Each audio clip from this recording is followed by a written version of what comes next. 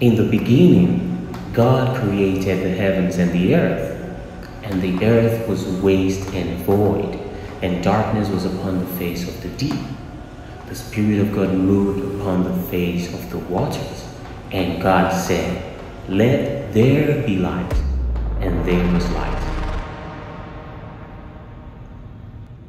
Hey, my name is Kelvin Sully, and I've got a quick message for you.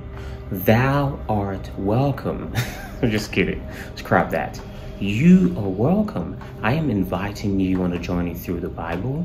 I will be reading it for you like your favorite bedtime story, okay? You see, in my journey of faith, I've come to realize that a lot of people know Bible verses, but not the full story. So in this case, we will go through it chapter by chapter, and who knows what this experience is going to reveal in your personal journey, or perhaps change your life. I really hope these stories will attract meaningful conversations, inspire self-reflection, and cultivate a deeper connection with your faith, or maybe even the exploration of faith itself. I mean, you never know. You never know what you would learn. So whether you're a believer or just a curious learner, or maybe you're just skeptical, just keep an open mind.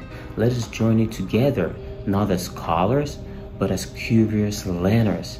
Let us uncover the profound wisdom and timeless lessons found within the greatest stories ever told.